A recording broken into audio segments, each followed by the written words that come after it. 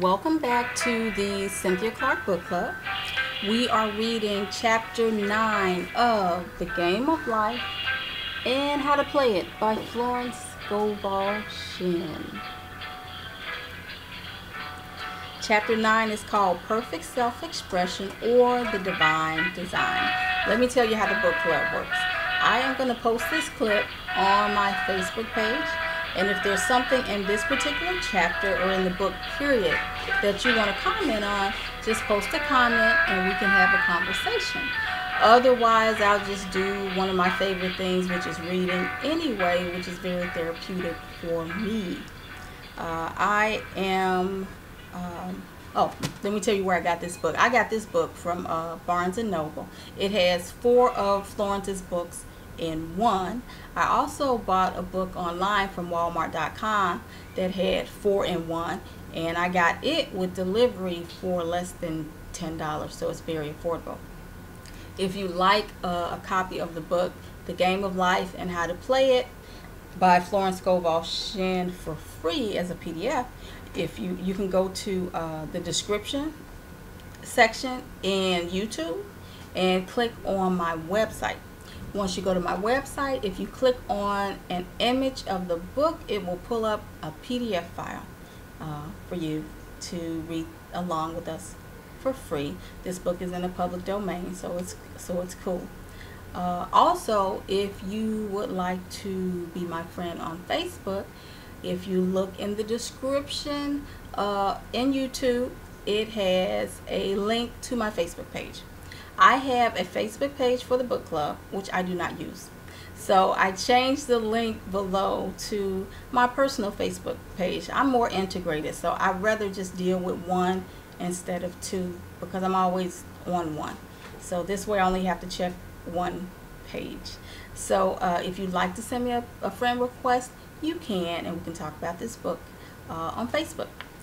So anyway, here goes. I am going to read I'm going to read a list of the chapters in this book.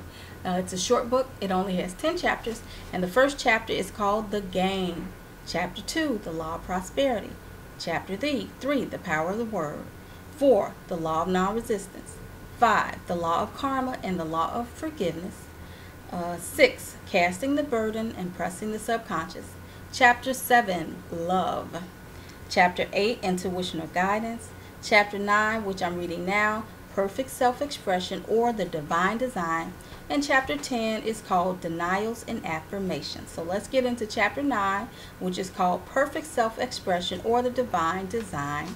And the way it works is I pretty much just read the doggone chapter. However, if something in the chapter reminds me of something going on in my life, then I'll just throw my 2 cents in terms of what I think about what I'm reading for myself. And you can do the same thing on Facebook if you choose. So chapter 9, Perfect Self-Expression or the Divine Design.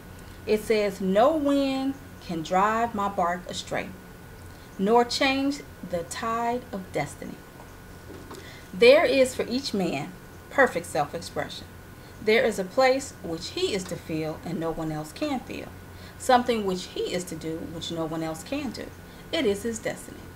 Another thing that I do, you guys, is I change the principal to the female principal a lot, because a lot of the books that I read, they say he and him, but I'm a she and a her, so I'll flip it so that it resonates more with me. So I'm going to read that paragraph again using the female principal. There is for each woman perfect self-expression. There is a place which she is to feel and no one else can feel. Something which she is to do which no one else can do. It is her destiny. This achievement is held a perfect idea in divine mind, awaiting man's recognition. As the imaging faculty is the creative faculty, it is necessary for man to see the idea before it can manifest. So you have to see what you want before it manifests. So man's highest demand is for the divine design of his life. He may have the faintest conception of what it is, for there is possibly some marvelous talent hidden deep within him. His demand should be, Infinite Spirit, open the way for the divine design of my life to manifest. Let the genius within me now be released. Let me see clearly the perfect plan. The perfect plan includes health, wealth, love, and perfect self-expression. This is the square of life which brings perfect happiness. When man has made this demand, he may find great changes taking place in his life, for nearly every man has wandered far from the divine design.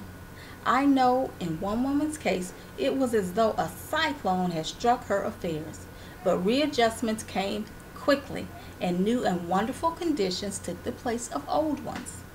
Perfect self-expression will never be labor, but of such absorbing interest that it will seem almost like play. When you really enjoy doing something, it doesn't feel like work. That's not the book, that's my little 2 cents. When you really enjoy doing something, it doesn't feel like work.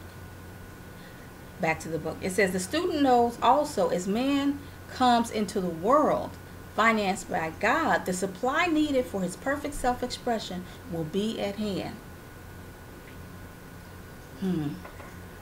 Many a genius has struggled for years with the problem of supply, when his spoken word and faith would have released quickly the necessary funds.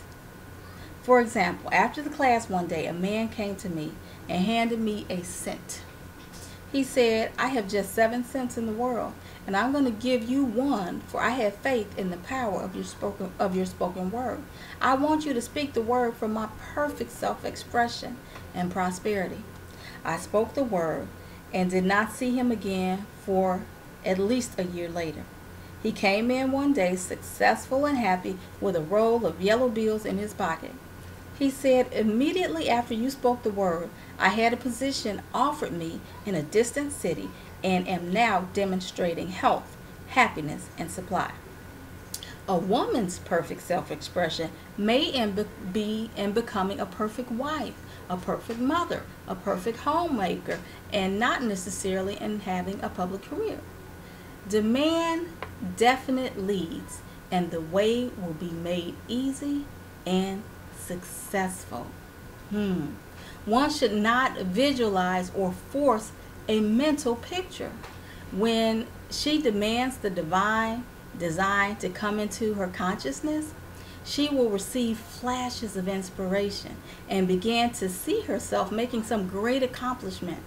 This is the picture or idea she must hold without wavering.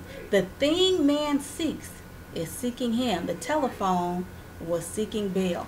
I remember early on in life, I wanted to be a teacher. I always wanted to be a teacher, but I also knew that I did not want to teach children. I wanted to teach adults. And I also knew that I didn't want to be a school teacher, but I had the desire to teach. And I remember working a job at the railroad, and I remember wanting to change fields. I wanted to get into the field of finance, like financial services. And so I was researching different companies, and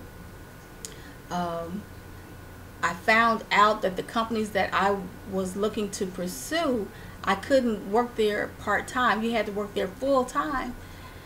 And I was not willing to give up my railroad job to thrust into that career. It just wasn't something that wasn't a risk I was willing to take at the time. But I still had the desire, and I guess that desire summoned a company, a financial services company, to me that did allow for part-timers. So anyway, I started working for that company. And then I remember one day, I hadn't read this book or anything, but I remember I was in the car with my husband at the time, and I wanted to do something big. And I was sitting there thinking, well, you know, what's my goal within the company or whatever? And then it hit me, and this might have been like 2003, it hit me that I want to be the first black woman to make $1 million a year with the financial firm that I work for. And so that is like my big goal within the firm that I work for. That's the divine design for me. And I remember being in the car asking for a lead. I didn't know that's what I was doing at the time, but that's what came to me, that goal to become the first black woman to make $1 million a year with that firm. Anyway, back to the book. Parents should never force careers and professions upon their children. With a knowledge of spiritual truth, the divine plan could be spoken for early in childhood or prenatally. A prenatal treatment should be, let the God in this child have perfect self-expression. Let the divine design of his mind, body, and affairs be made manifest throughout his life, throughout eternity. And that's one of the things that I am doing with my daughter. Things that interest her, her father and I are working on making sure that she's exposed to it so that she can determine what she wants to do and what she wants to be. And ironically, she's 10 years old now. Ironically, she says she wants to be a teacher. And she says, well, I don't know what kind of teacher you're at. I don't know if it's going to be a dance teacher or a music teacher or art teacher. She doesn't know, but she wants to teach. So I think that's interesting. I didn't force that on her. That's just what's in her spirit to do. So anyway, back to the book. God's will be done, not man's. God's pattern, not man's pattern, is the command we find running through all the scriptures. And the Bible is a book dealing with the science of the mind. It is a book telling man how to release his soul or subconscious mind from bondage.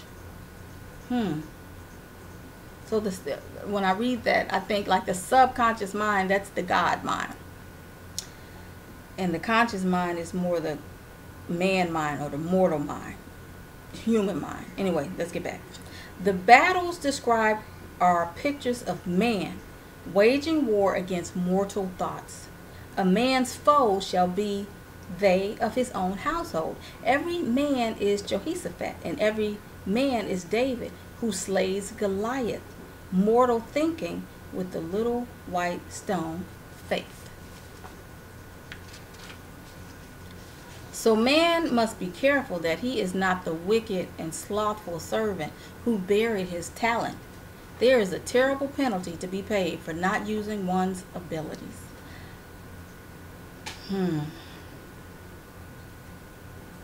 Often fear stands between man and his perfect self-expression. Stage fright has hampered many a genius. This may be overcome by the spoken word or treatment. The individual then loses all self-consciousness and feels simply that he is a channel for infinite intelligence to express itself through. He is under direct inspiration, fearless and confident, for he feels that it is the Father within who does the work. I'm going to read that again using the female principle. She is under direct inspiration, fearless and confident, for she feels that it is the mother within her who does the work. A young boy came often to my class with his mother. He asked me to speak the word for his coming examinations at school.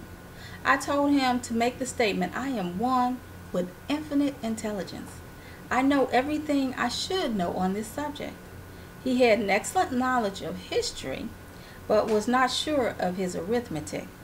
I saw him afterwards, and he said, I spoke the word for my arithmetic and passed with the highest honors, but thought I could depend on myself for history and got a very poor mark. Man often receives a setback when he is too sure of himself, which means he is trusting to his personality and not to the Father within. When I read that at first, I didn't like the way it felt. But when I read it again, the reason I didn't like it is because it makes it seem like you shouldn't depend on yourself. And I think you should depend on yourself, But what I think it's talking about is depending solely on your intellect. There's a reservoir of reserve uh, power and infinite intelligence and energy that's available to us that makes it where we don't have to overuse our intellect. And so when I read that, it makes more sense to me when I think of it that way. Anyway, here goes. Another one of my students gave me an example of this. She took an extended trip abroad one summer, visiting many countries, where she was ignorant of the language. She was calling for guidance and protection every minute, and her affairs went smoothly and miraculous. Her luggage was never delayed nor lost. Accommodations were always ready for her at the best hotels, and she had perfect service wherever she went. She returned to New York knowing the language. She felt God was no longer necessary, so looked after her affairs in an ordinary manner. Everything went wrong. Her trunks delayed. Let me start over. Everything went wrong. Her trunks delayed amid inharmony and confusion. The student must form the habit of practicing the presence of God every minute. In all thy ways acknowledge Him. Nothing is too small or too great. And when I read that, you know what? I recently saw Star Wars. I had never seen Star Wars before until recently. And so when I read that, it makes me think of the Force. And so when Yoda was telling Luke Skywalker, when he was training him, Luke was using his intellect to do everything.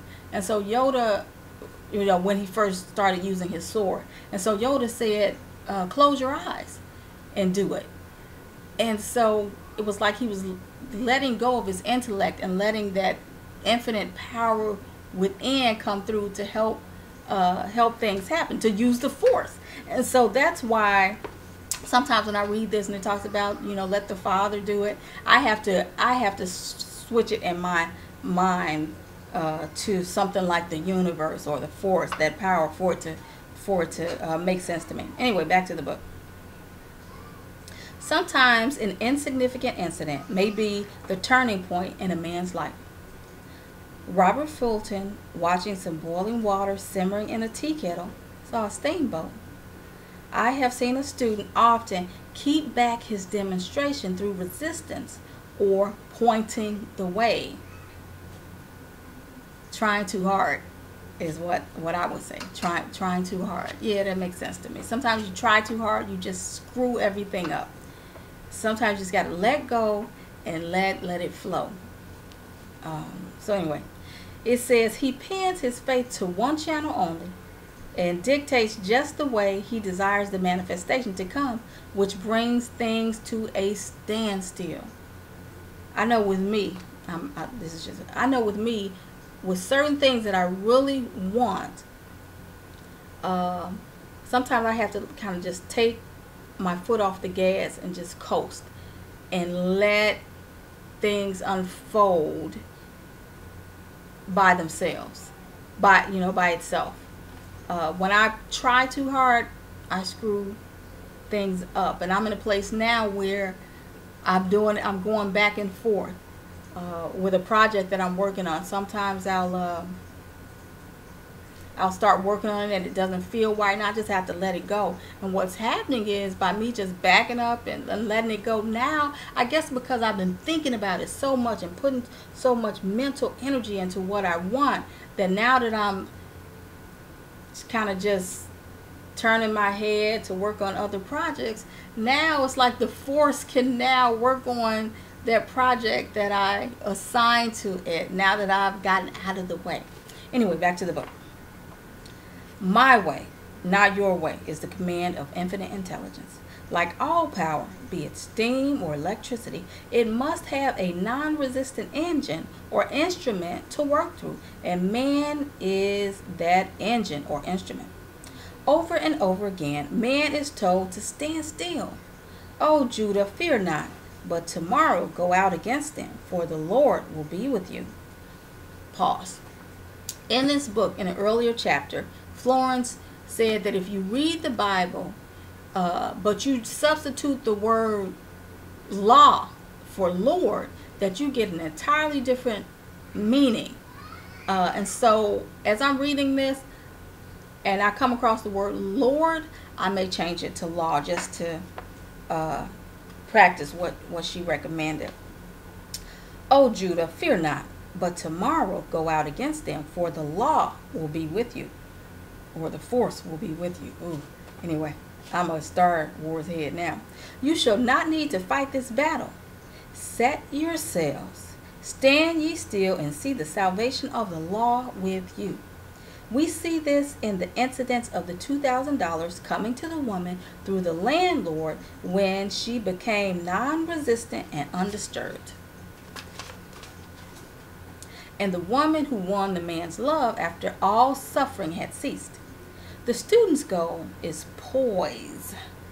Poise is power, for it gives God power a chance to rush through man, to will and do its good pleasure. I swear I am reading this chapter at the right time for me, because I'm in a state of poise. I'm just sitting still. That's where I am right now. Anyway, back to the book. Poised, she thinks clearly and makes right decisions quickly. She never misses a trick. Anger blurs the vision, poisons the blood, and is the root of many diseases and causes wrong decisions leading to failure. It has been named one of the worst sins as its reaction is so harmful. The student learns that in metaphysics, sin has a much broader meaning than in the old teaching. Whatsoever is not of faith is sin. He finds that fear and worry are deadly sins. They are inverted faith, and through distorted mental pictures bring to pass the thing he fears.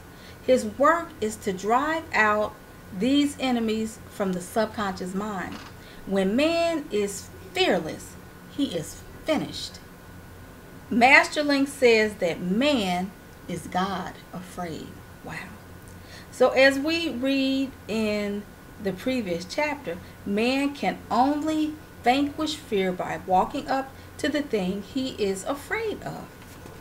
When Jehoshaphat and his army prepared to meet the enemy, singing praise the law for his mercy endured forever, they found their enemies had destroyed each other, and there was nothing to fight. For example, a woman asked a friend to deliver a message to another friend. The woman feared to give the message, as the reasoning mind said, "Don't get mixed up in this affair. Don't give that message."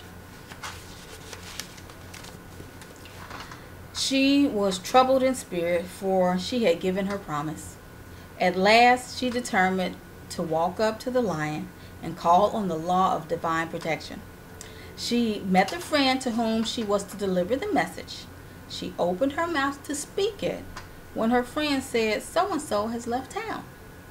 This made it unnecessary to give the message, as the situation depended on the person being in town. As she was willing to do it, she was not obliged to. As she did not fear, the situation vanished. The student often delays his demonstration through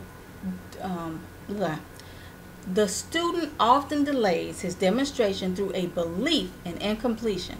He should make this statement: in divine mind, there is only completion. Therefore, my demonstration is completed. My perfect work, my perfect home, my perfect health, whatever he demands are perfect ideas registered in the divine mind and must manifest under grace in a perfect way. He gives thanks he has already received on the invisible and makes active preparation for receiving on the visible. I got to read that again using the female principle. In divine mind, there is only completion. Therefore, my demonstration is completed. My perfect work, my perfect home, my perfect health, whatever she demands, are perfect ideas registered in divine mind and must manifest under grace in a perfect way. She gives thanks she has already received on the invisible and makes active preparation for receiving on the visible. Wow, wow. One of my students was in need of a financial demonstration. She came to me and asked why it was not completed. I replied, perhaps you are in the habit of leaving things unfinished, and the subconscious has gotten into the habit of not completing, as though without, so within. She said, you are right. I often begin things and never finish them. I'll go home and finish something I commenced weeks ago, and I know it will be symbolic of my demonstration.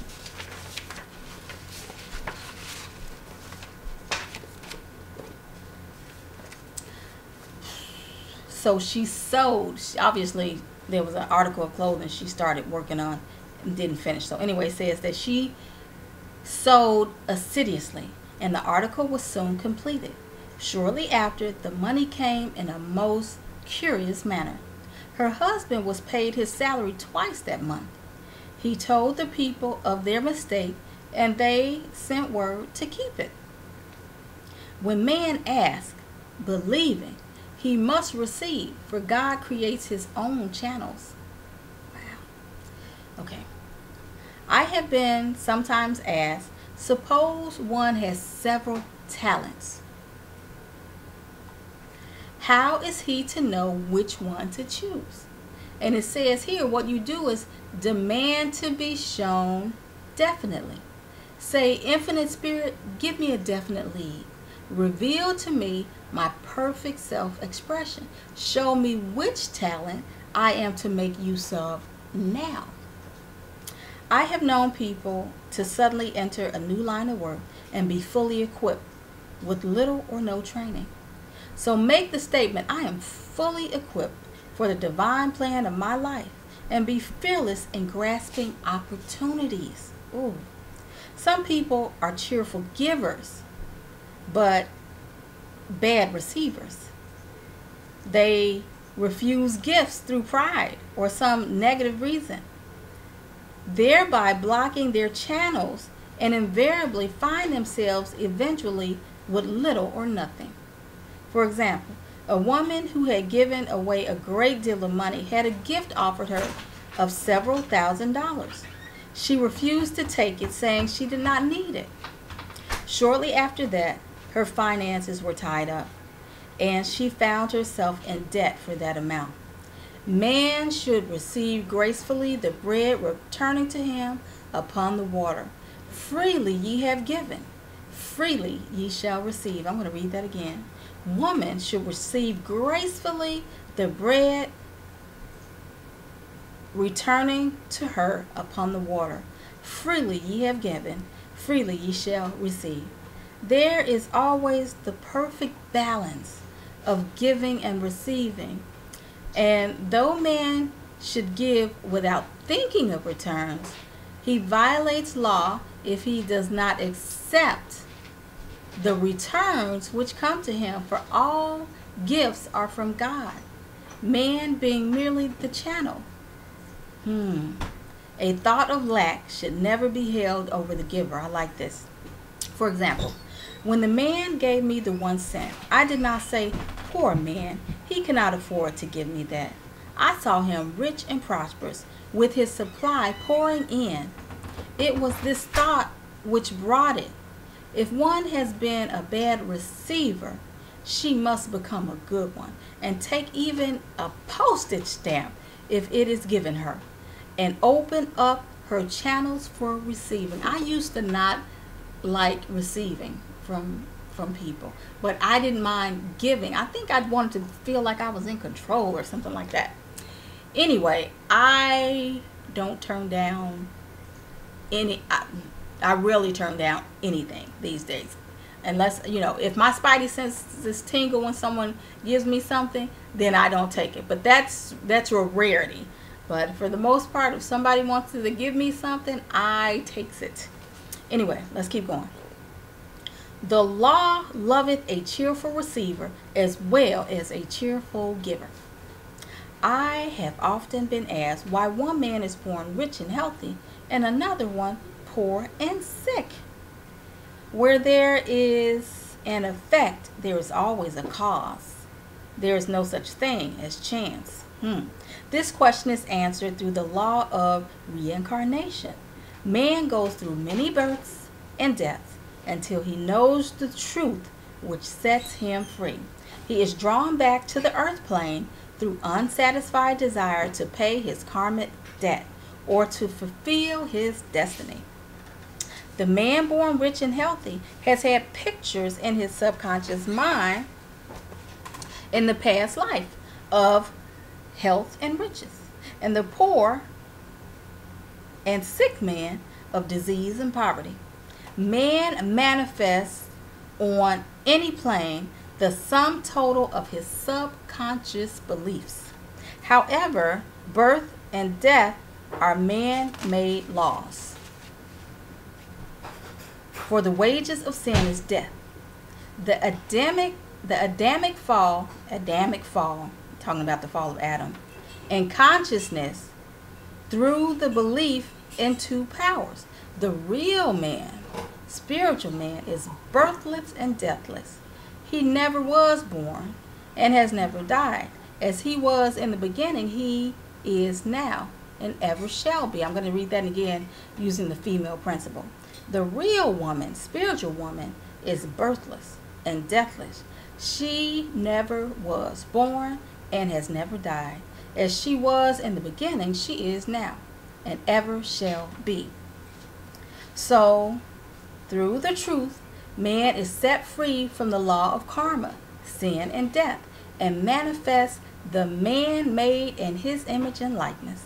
Man's freedom comes through fulfilling his destiny, bringing into manifestation the divine design of his life. His Lord will say unto him, Well done, thou good and faithful servant. Thou hast been faithful over few things. I will make thee ruler over many things. Death itself. Enter thou into the joy of thy Lord, eternal life.